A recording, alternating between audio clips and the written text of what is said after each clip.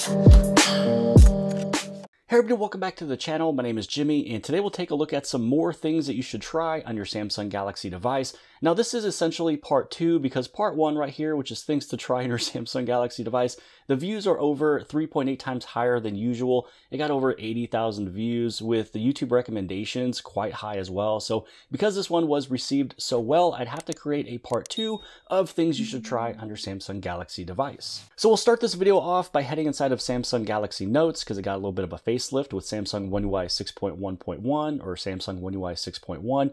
And when you're inside of your pen mode right over here, which means that you are about to write, all you'd have to do is swipe on over here and you have a couple little icons. So down over here, you have cleanup handwriting and you also have your handwriting help. So this is the one that we're going to talk about for this feature here. So you tap on handwriting help, you go inside of settings, and you just want to turn on all 3 of these toggles, which a smart guideline will actually come as you start writing. It's going to align all of your letters and fix the shape of the letters as well.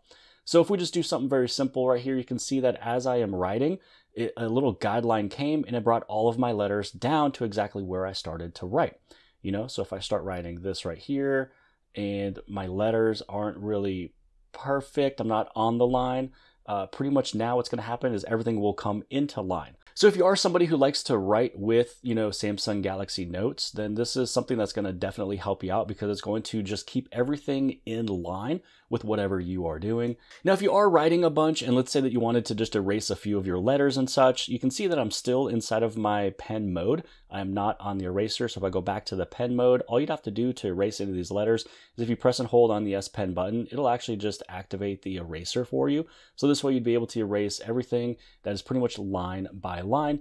Or what you can do is you can just tap over here. You can either do a big eraser area, you could do the stroke erase, or you could do erase all handwriting. Feature number 2, this is one that's built inside of the Samsung Gallery. Now, sometimes when you take a look at really any of your photos and you might think that you want to edit your photo, you might be thinking of hitting on the edit button or going over here and, tapping on those 3 little dots. But what you can actually do with any photo is just simply swipe up. And what you'll get is simple, quick edit options right there on your photo.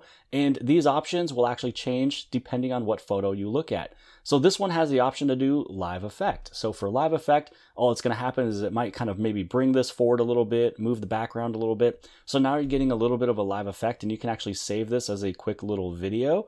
And so this is going to save probably as like 7 seconds or 5 seconds of a little quick clip that just came from this random photo that you took. And this right here is the end result. So this one ends up to be 7 seconds long. Now just take a look at 2 more photos just to show you that there are other options that pop up. It just depends on what image you're taking a look at. So for this one here, if you swipe up, this one's going to give me the options of live effect. Here's background blur because there is a lot of background to it. Somebody is up close, so I'll be able to change the blur effect as if I took a photo in portrait mode, but I actually didn't. Here's long exposure and also remaster. So for the background blur, again, this is after the fact. This is me just taking the photo as a regular shot, and this is the original shot. Now I can actually add in, if I want it to be a portrait mode, I can actually do it after the fact with that quick little settings, again, just by swiping up.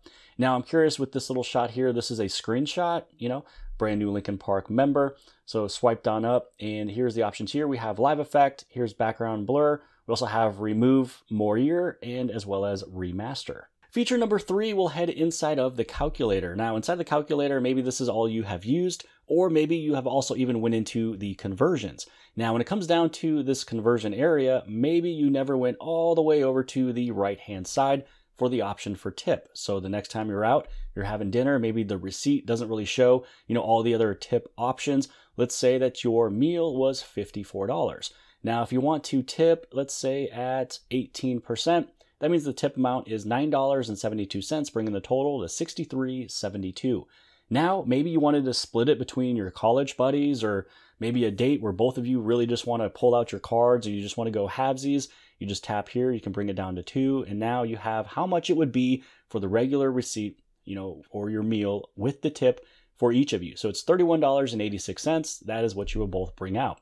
Now, if you have more friends, you have a party going on, a bunch of college friends, trying to save money and all just kind of split the whole bill. Maybe you're splitting the drinks. Here you go. You got $21.24 each for all 3 of you. Again, if it's only just you, then you're able to figure it out right there as well. The maximum amount of people that you can put in there is 99 people. Feature number 4, this is how you're able to unlock your Samsung Galaxy phone much quicker when it comes down to your fingerprint. And no, I am not creating multiple accounts of the same thumb. What you're technically doing is adding in more scans for the phone to go through to find the correct scan to get it unlocked. So if there's more images or more scans of something, it's going to take longer for it to actually find the right one and get it unlocked.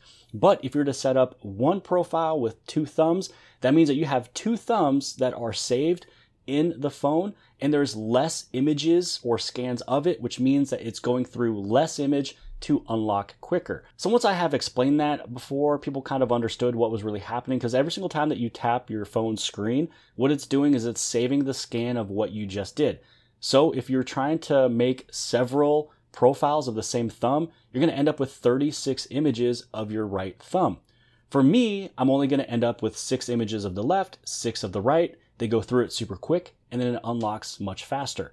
So underneath fingerprints, you can see that I had one added there. So I'm going to go here and unlock. So there it is. That's the fingerprint number 1. And I can even check my added fingerprints. So maybe if you wanted to delete one and you couldn't remember exactly which profile was your index or left thumb or right thumb or spouse, this is how you're able to check it. If I put my thumb right there, you can see that it said fingerprint 1. If I put my thumb there, fingerprint 1. It's because both of them are underneath this one profile.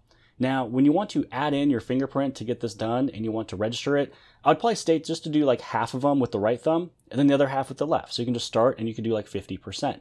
Now, the best way to get this done is I always like to lay it on a table and I put my thumb on it first. Then I actually pick it up and then I touch it, just because you never know how you're going to touch your phone when you actually set up your fingerprint. So as I keep on rotating, I'm going to do that. I'm pretty much halfway done. So now I also need to get another one done. If I am, sitting at a table, my phone is on the table, or let's say I'm sitting on a chair, the phone's on the table, or a desk. And so pretty much this is how you're able to get it all set up with your left and right. But I am right-handed, so this very last one, I'm actually just going to save it for my right-handed because it is dominant that way.